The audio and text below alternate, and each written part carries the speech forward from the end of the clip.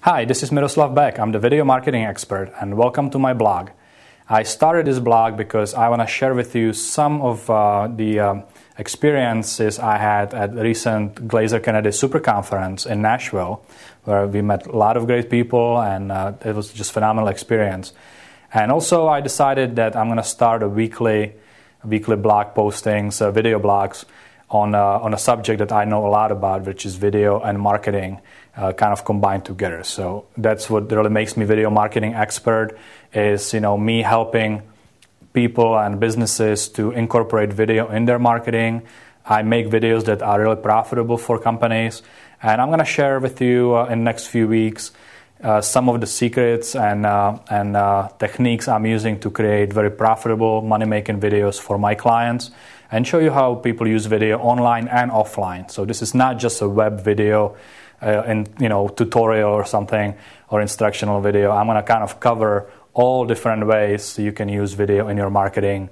And again, it's not going to be limited to just online videos. Now, for this week, I want to share with you some of the thoughts I have on the Super Conference in Nashville. I go there every year. It's different places, but it's an annual event for Glazer Kennedy Insider Circle. And this year we had just phenomenal lineup of speakers. I mean, first we had Gene Simmons.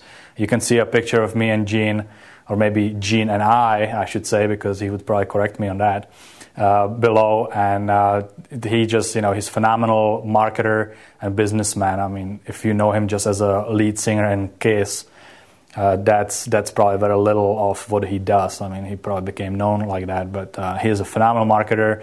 I didn't know that he actually is the one that created the I'm Indy for the IndyCar racing series. So now they are using that to brand themselves, and he came up with it.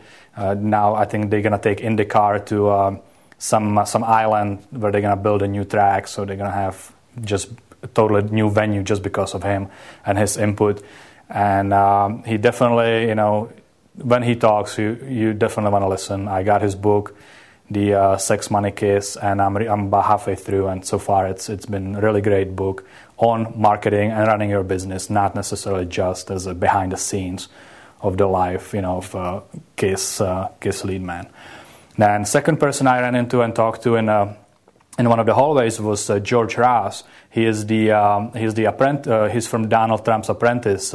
George normally sits next to Donald, and is one of his advisors. But his job actually is a negotiator. He is the chief negotiator for Donald Trump, and he looks on TV and in the Apprentice he looks all tough and everything. But when you talk to him outside of the boardroom, I guess he is just the nicest guy. I mean, he was just so nice to talk to. The second person I got to meet was George Ross from The Apprentice. He's Donald Trump's chief negotiator, and inside the boardroom, and if you saw him on TV, which by the way, watching Apprentice is a really good thing to do, even though it's a show.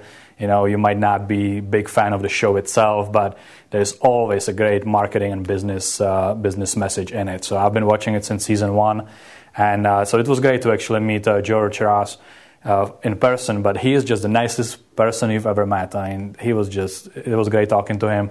And the two questions I asked him and the insight I got is that Gene Simmons actually really didn't get totally fired. He really wanted to get himself fired because, it looks like that he's got plenty of other things to do. And, went through a couple of weeks on The Apprentice and then got himself out.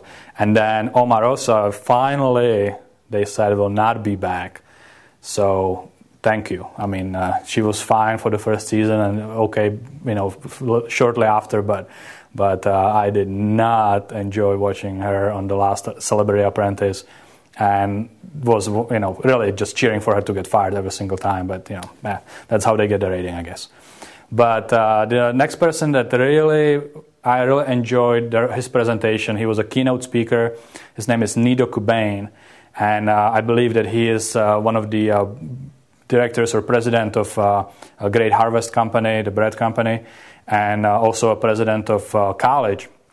And he is just really full of knowledge. His story and, all his business advice and the way he got where he is and everything else. I mean, that really was a great motivational presentation.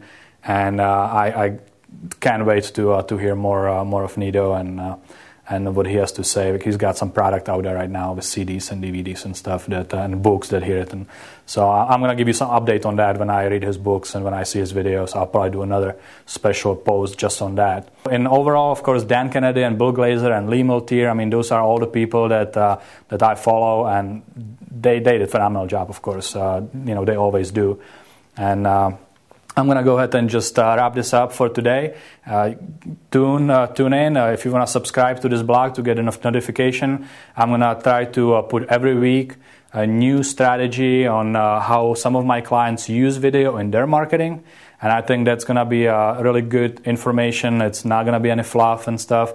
It will be really just kind of maybe every week I'm going to post one new strategy and show you how some of my clients made really a lot of money by incorporating video in their marketing. So thank you for watching, and I'll talk to you soon. Bye.